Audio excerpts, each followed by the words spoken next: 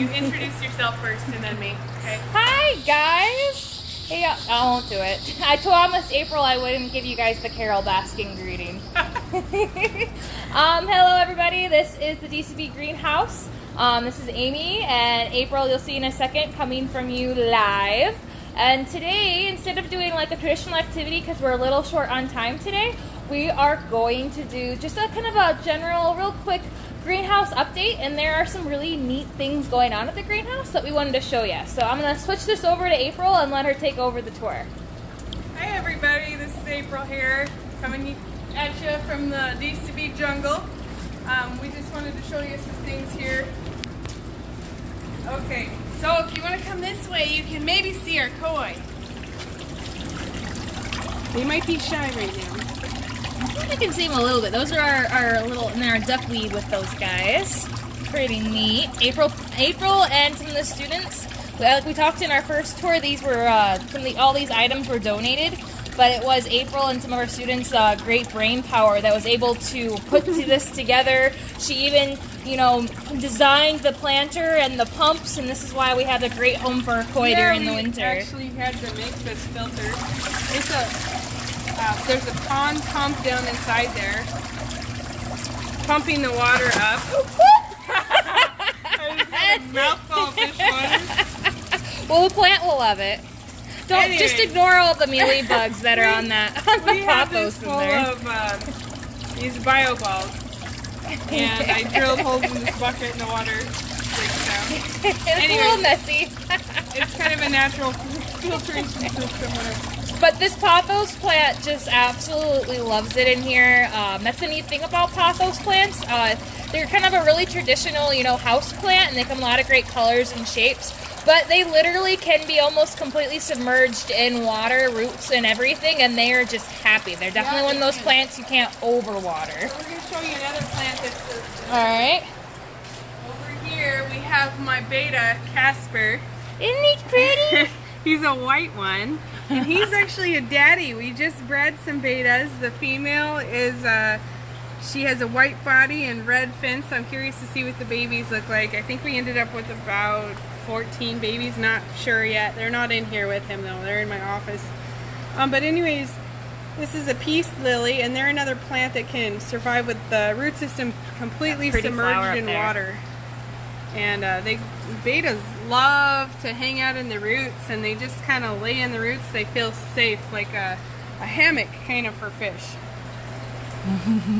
Can you see him already? Oh yeah, he was beautiful. Alright, we'll show you some cool things going on around the greenhouse right now. Some things we have in bloom. This is one of my favorites. This is a tuberous begonia. Iron cross begonia, sometimes they're called. Yeah, it's kind of got that old school cross-like coloring on its leaves. It has a weird texture on the leaves, and the flowers have little tiny thorns on them. I don't know if I can see it. I can't get it to zoom. I can't focus on them, but they're teeny tiny. Really interesting. We have this guy blooming. What are these called? I am not sure. I can never remember their name, but they're really pretty, and it's kind of our own little version of what are they? Bonsai. There we go. Yeah. Okay, let's go over here. This is probably. Oh, I always say they're all my favorites, so I can't decide. Anyways, this is one of my favorites. This is a hibiscus. Isn't that gorgeous, guys? It's huge. Look at the size of that thing. And then we have our lime trees are really blooming like mad here. And they smell so good. They smell like jasmine. I mean, right now, the whole greenhouse is smelling fragrant from these flowers. Oh, it's beautiful. Oh, you can't forget the pineapple. They're doing well. You guys saw them last time. So, yep, they're still growing. We've got our 3 in there. Hopefully, either next week or sometime in the future, we'll show you guys how you can get your own pineapple plant going on your own at your home. Yeah. Though you probably won't get it to put fruit unless you've got lucky enough to have a year-round greenhouse like us. So, here we have our look at all that stuff. And vegetable plants. So we are just going, guys. This table here is where we start our seedlings at, our trays sit on these heat mats, so I can set whatever temperature I want on these. we seed our whatever we're trying to grow and cover it with a dome, and that holds humidity in place, which seeds need to germinate. They need humidity. Lots of it. But after that, you have to be careful because then humidity causes pest and disease issues. Yeah, too much humidity Plants can be bad are so too. needy, Yeah, I swear. Like Goldilocks. Not too much, not too little. Anyways, after they get too big for these flats. Oh, here, show them this flat, baby. Okay, this is butterfly weed. So this is actually a native pollinator plant. We're gonna plant in a native pollinator garden. When the plants start getting their true leaves, about this size, is when we transplant them. So then we move them into these 6-packs. These were just transplanted yesterday, I think, or maybe even today. So then they're going to go in some 6-pack planters like this, move on to this table. We have lots of petunias here. Our student Josh has been helping us transplant these petunias. They're looking great. Just remember, horticulture is deemed an essential task by the governor and the Department of Ag in North Dakota. So support your local garden centers, and but still practice safe distancing practices. Yeah. So most of the stuff you're seeing here, we did start from seed ourselves, but there's some things that you cannot buy from seed, and some things you can't buy from seed because they're actually patented. Like these, oh, they're beautiful though. Sky petunias. Look at those. Look at look at the little star shapes and spots on them. Tell them where these babies are going to be going this year. So these are going to go in the Botno City planters. We're going to do Botno Public School colors in our downtown city planters. So that's going to be purple and white. We're going to have a variety of textures and different kinds of plants, but that's where these guys are going to go. And these guys I am so excited for, this dark purple and that light lime green back here. These are ornamental sweet potatoes, guys. Whoever thought something that you eat can also be considered an ornamental pretty plant? Just look at that vibrant, pale lime green, and oh, that deep purple, just beautiful. So sweet potatoes are actually not related to normal potato at all. A normal potato, the leaves are toxic, okay? Sweet potato leaves are actually edible. A lot of people don't know that. They're actually really yummy. I don't know if I've ever eaten. When I was in Peace Corps in Zambia, we used to eat sweet potato leaves, and then also all your squash leaves are edible as well. Let's go around the other way here.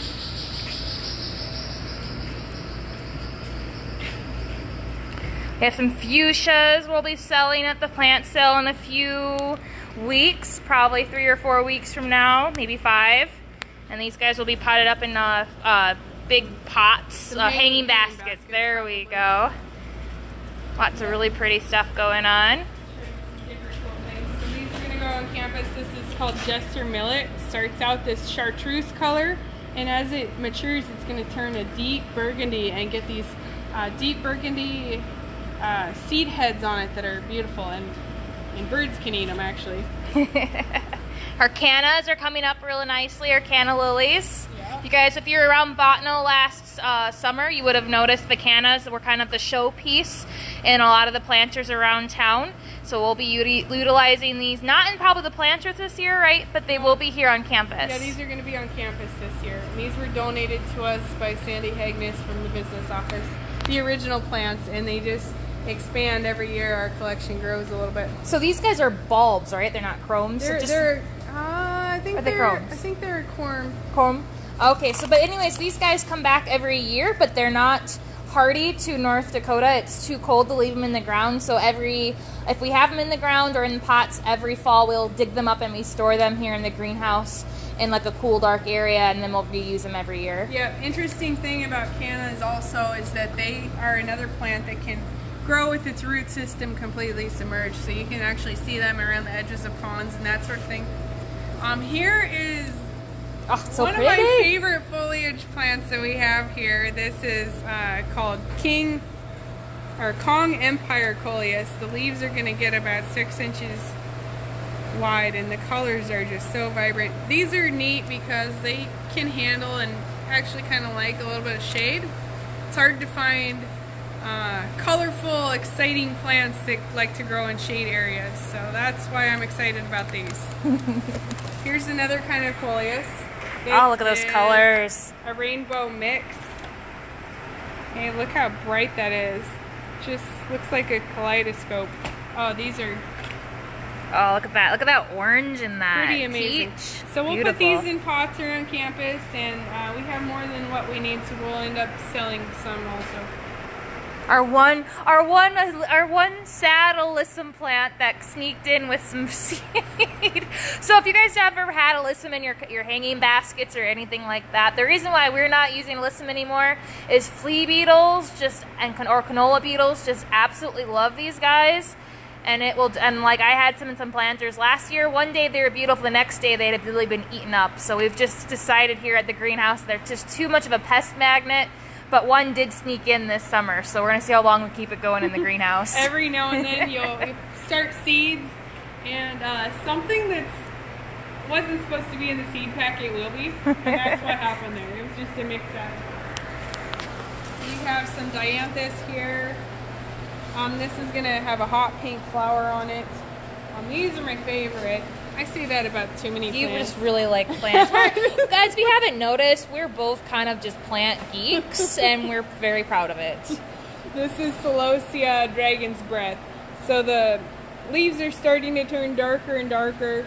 As this plant matures, the leaves will be solid, this kind of fuchsia burgundy color, and it's going to put up these big flower heads that look like a coxcomb, maybe? Yeah, or like a brain. fire-breathing dragon breathed it out. I guess that's why it's dragon's breath, right? If anyone went to the International Peace Gardens last year and saw their annual flower display that looked like a fire pit, these guys were kind of that front and center, gave that shimmering flame look to that design, correct? Yep, that's actually where I saw these, and I took a picture and said, we are growing that next year. So as we move to this table here, this is our food crop table. Yep. These are all things that are going to be sold or transplanted on campus to provide food for Sodexo, our own campus dining service. This is nasturtium? Nasturtium, Nasturtium. yeah. I absolutely love these guys. You actually, let's see if I can show you. 1 second. The flowers are absolutely delicious. It's like a spicy, crunchy radish taste. So, yum. Yeah, I come out here every day and maybe thin the flowers out a little bit. Perks of working in a greenhouse. We have some basil here. Look how pretty This that's actually growing. needs to be pruned back. Oh, And yeah, when we prune these things in the greenhouse, the edible food crops, we're able to eat that too, which is awesome. You guys have no idea how good that smells. Probably prune that and make pesto out of the prunings.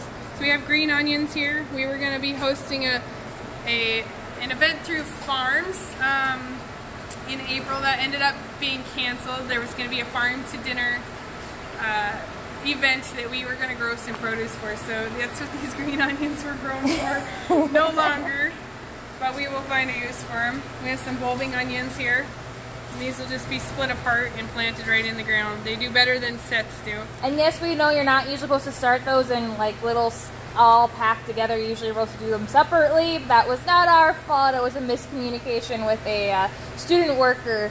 Then that's why they're all bunched like that. But they're still growing really well. I've grown them like this too, and they'll be okay. We'll soak them in water and split them up, and they'll be fine.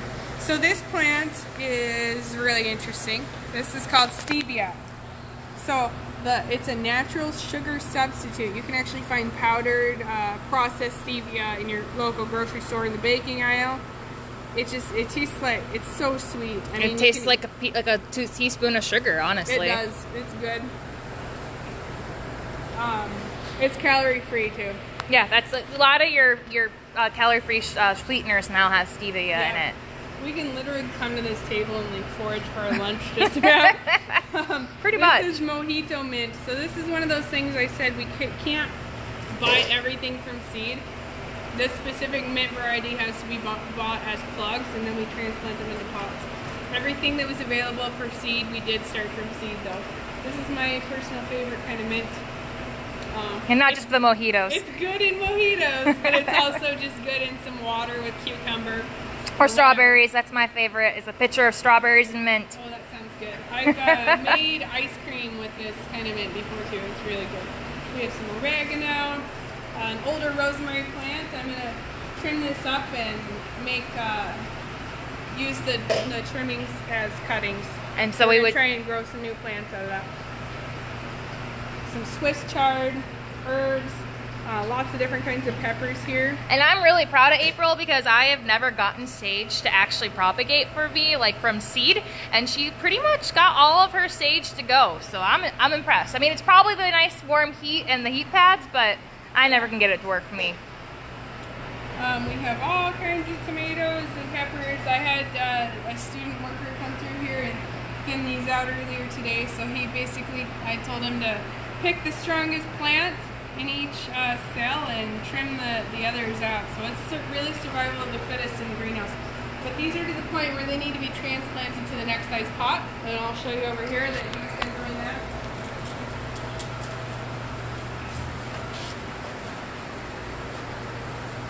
So Josh has pruned off the cotyledon leaves and planted these deep. So all that stem is buried in there, and that will actually become root system, and we'll end up with a healthier plant.